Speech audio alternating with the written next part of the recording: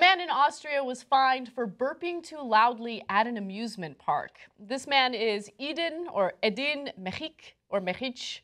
Cenk says he's Turkish, so there he is. Anyway, he says that his favorite food is kebab with lots and lots of onions. And unfortunately... You already said he was Turkish.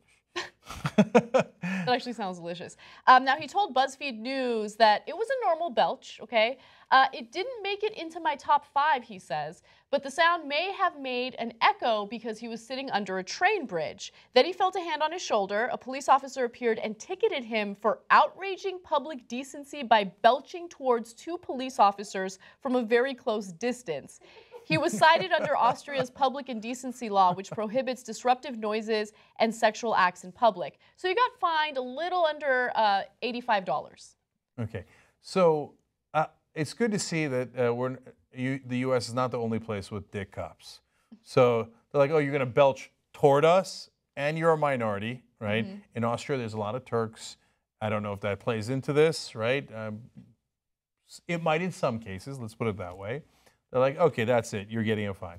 But it didn't count yourself lucky. If you were in the U.S. and you belched towards some cops in a disrespectful manner, you probably would have died under that bridge. They're like, oh, I was felt under threat. Yeah. Okay, I don't know if he was armed or unarmed, but I got a minority belching in my direction. Mm-hmm. So $85, man, it's a lucky day for you. I feel like if we had cops monitoring belching at TYT, several of the men here would get a ticket.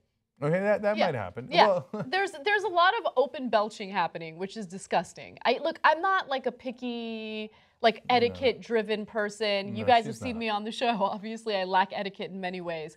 I don't want to hear someone burp loudly. You've done it. Bart's done it. JR's done it. Oh no, okay. Now she's I'm naming names. Naming names. I'm naming calling names. us out. Okay, but I'm about to call myself out. Okay, because something happened to me when we were at Current that embarrassed me to no end, and now I'm going to come clean about it. You farted? No, I did not fart.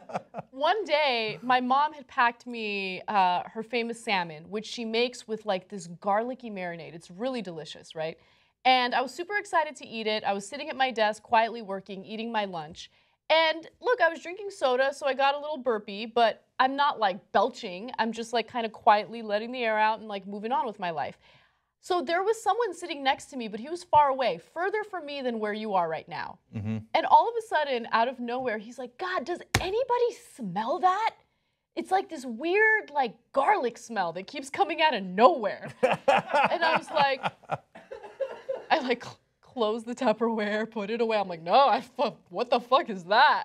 I don't know what that is. At least JR has the decency when he burps, and this is an often quoted line behind the scenes at TYT.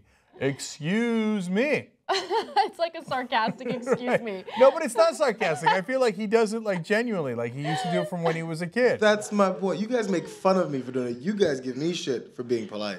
I think he is legitimately trying to be polite when he says that. Well, whereas sometimes I'll come in the room and be like, blah.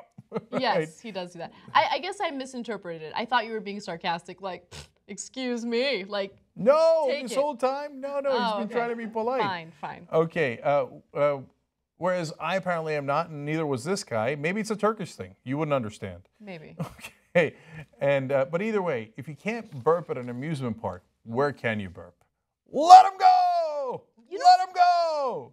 You don't have to burp. Like, you can find ways of allowing that air to come out of your body without being loud and annoying about it. Like, I think he was probably being obnoxious. Yeah, he's a young kid at an amusement park being obnoxious.